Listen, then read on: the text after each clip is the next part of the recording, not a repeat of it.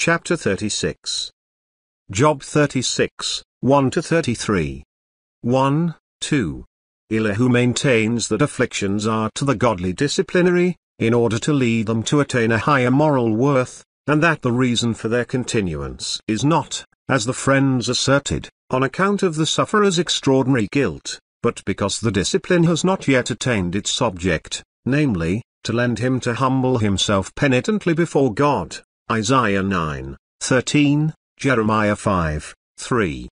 This is Elihu's fourth speech. He thus exceeds the ternary number of the others. Hence his formula of politeness, Job 36:2. Literally, wait yet but a little for me. Bear with me a little farther.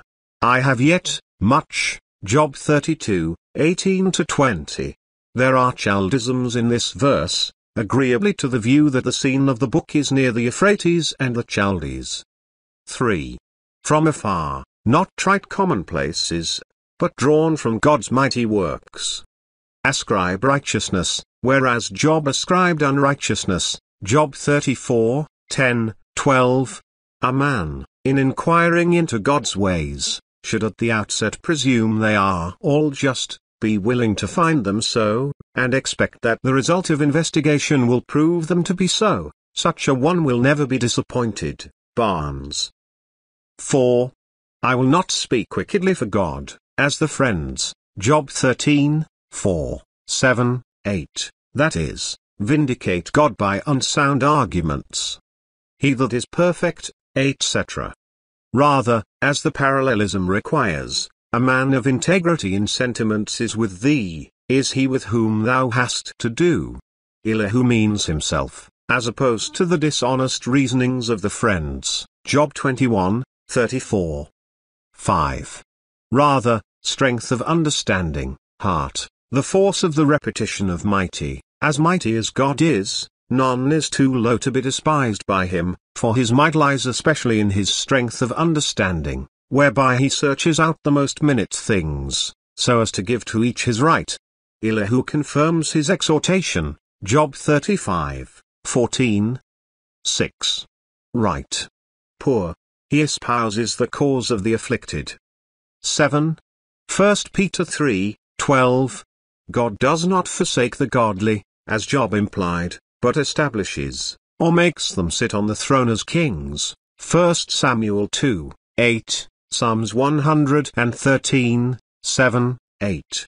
True of believers in the highest sense, already in part, 1 Peter 2:9, Revelation 1:6, hereafter fully, Revelation 5:10, Job 22:5. And they are, that they may be. 8-10. If they be afflicted, it is no proof that they are hypocrites, as the friends maintain, or that God disregards them, and is indifferent whether men are good or bad, as Job asserts. God is thereby disciplining them, and showing them their sins, and if they bow in a right spirit under God's visiting hand, the greatest blessings ensue. 9. Work, transgression.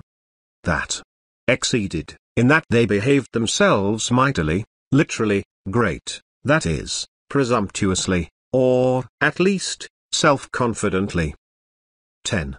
Job 33:16-18, 23. 11. Serve, that is, worship, as in Isaiah 19:23. God is to be supplied, compare Isaiah 1:19-20. 12. Job 33:18. Without knowledge, that is, on account of their foolishness, Job 4:20-21. 13-15. Same sentiment as Job 36:11-12, expanded. Hypocrites, or, the ungodly, moira, but hypocrites is perhaps a distinct class from the openly wicked, Job 36:12. Heap up wrath of God against themselves, Romans 2:5. It translates, nourish their wrath against God, instead of crying unto him. This suits well the parallelism and the Hebrew.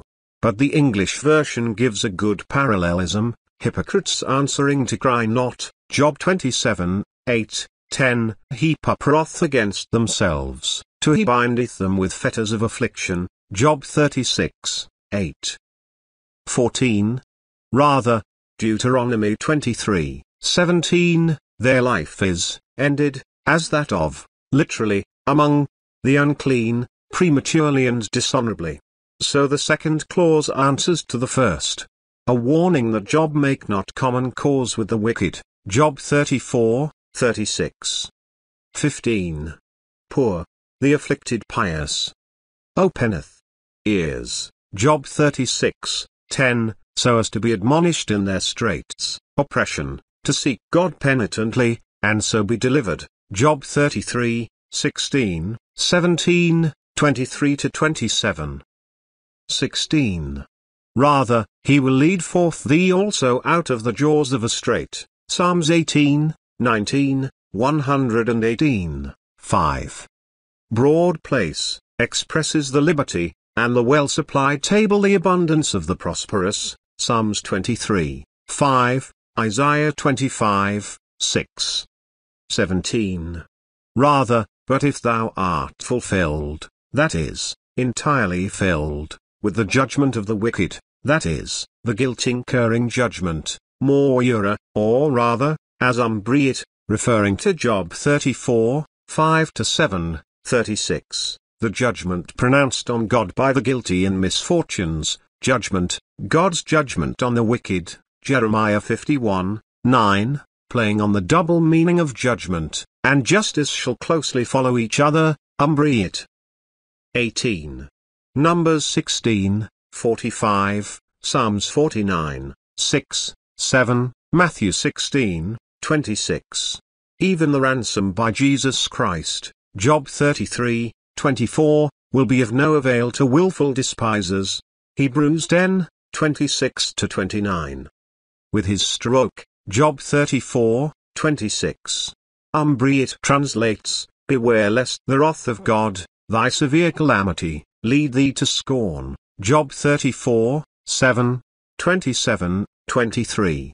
This accords better with the verb in the parallel clause, which ought to be translated, let not the great ransom, of money, which thou canst give, seduce thee, margin, turn thee aside, as if thou couldst deliver thyself from wrath by it. As the scorn in the first clause answers to the judgment of the wicked, Job 36, 17, so ransom, seduce, to will he esteem riches, Job 36, 19. Thus, Job 36, 18 is the transition between Job 36, 17 and Job 36, 19. 19. Forces of strength, that is, resources of wealth, Psalms 49, 7, Proverbs 11, 4. 20. Desire, pant for. Job had wished for death, Job 3, 3-9, etc. Night, John 9, 4. When, rather, whereby. Cut off, literally, ascend, as the corn cut and lifted upon the wagon or stack, Job 36, 26, so cut off, disappear. In their place, literally, under themselves, so, without moving from their place, on the spot, suddenly, Job 40, 12, Moira. Umbriet's translation, to ascend, which is really, as thou wilt find to thy cost, to descend, to the people below, literally, under themselves, answers better to the parallelism and the Hebrew. Thou pantest for death as desirable, but it is a night or region of darkness, thy fancied ascent, amelioration, will prove a descent, deterioration, Job 10, 22, therefore desire it not. 21. Regard, literally, turn thyself to. Iniquity, namely, presumptuous speaking against God, Job 34, 5, and above, see on Job 36, 17, 18. Rather than, to bear affliction with pious patience. Men think it an alleviation to complain against God, but this is adding sin to sorrow, it is sin, not sorrow, which can really hurt us, contrast Hebrews 11, 25. 22-25. God is not to be impiously arraigned, but to be praised for his might, shown in his works. Exalteth, rather, doeth lofty things, shows his exalted power, umbrieth, Psalms 21, 13. Teacheth, Psalms 94, 12, etc. The connection is, returning to Job 36, 5. God's might is shown in his wisdom, he alone can teach, yet, because he, as a sovereign, explains not all his dealings, forsooth Job must presume to teach him, Isaiah 40, 13, 14, Romans 11, 34, 1 Corinthians 2, 16. So the transition to Job 36, 23 is natural. Umbriet with the Septuagint translates, who is Lord, wrongly, as this meaning belongs to later Hebrew. 23. Job dared to prescribe to God what he should do, Job 34, 10, 13. 24. Instead of arraigning, let it be thy fixed principle to magnify God in his works, Psalms 111, 2-8, Revelation 15, 3, these, which all may see, may convince us that what we do not see is altogether wise and good, Romans 1, 20. Behold, as see, Job 36, 25, shows, not, as Moira, sing, Lord, see on Job 33, 27. 25. See, namely, with wondering admiration, Moira. Man may behold, rather, yet, mortals, a different Hebrew word from man, behold it, only, from afar off, see but a small part, Job 26, 14. 26. Job 37, 13. God's greatness in heaven and earth, a reason why Job should bow under his afflicting hand. Know him not, only in part, Job 36, 25, 1 Corinthians 13, 12. His years, Psalms 90, 2, 102, 24, 27, applied to Jesus Christ, Hebrews 1, 12. 27, 28. The marvelous formation of rain, so Job 5, 9, 10. Maketh small, rather, he draweth, up, to him, he attracts, from the earth below, the drops of water, they, the drops of water, pour down rain, which is, his vapor. Vapor is in apposition with rain, marking the way in which rain is formed, namely, from the vapor drawn up by God into the air and then condensed into drops, which fall, Psalms 147, 8. The suspension of such a mass of water, and its descent not in a deluge, but in drops of vapory rain, are the marvel. The selection of this particular illustration of God's greatness forms a fit prelude to the storm in which God appears, Job 40, 1. 28. Abundantly, literally, upon many men. 29. Job 37, 5. God's marvels in thunder and lightnings, spreadings, etc. The canopy of thick clouds, which covers the heavens in a storm, Psalms 105, 39. The noise, crashing, namely, thunder. Of his tabernacle, God being poetically said to have his pavilion amid dark clouds, Psalms 18, 11, Isaiah 40, 22. 30. Light, lightning. It, his tabernacle, Job 36, 29. The light, in an instant spread over the vast mass of dark clouds, forms a striking picture. Spread, is repeated from Job 36, 29 to form an antithesis. He spreads not only clouds, but light. Covereth the bottom, roots of the sea, namely, with the light. In the storm the depths of ocean are laid bare, and the light covers them, at the same moment that it spreads across the dark sky. So in Psalms 18, 14, 15, the discovering of the channels of waters follows the lightnings. Umbriet translates, he spreadeth his light upon himself, and covereth himself with the roots of the sea, Psalms 104, 2. God's garment is woven of celestial light and of the watery depths, raised to the sky to form his cloudy canopy. The phrase, cover himself with the roots of the sea, is harsh, but the image is grand. 31. These, rain and lightnings, are marvelous and not to be understood, Job 36:29, yet necessary. For by them he judgeth, chastiseth on the one hand, etc. And on the other, by them, he giveth meat, food, etc. Job 37:13, 38, 23, 27, Acts 14:17. 32.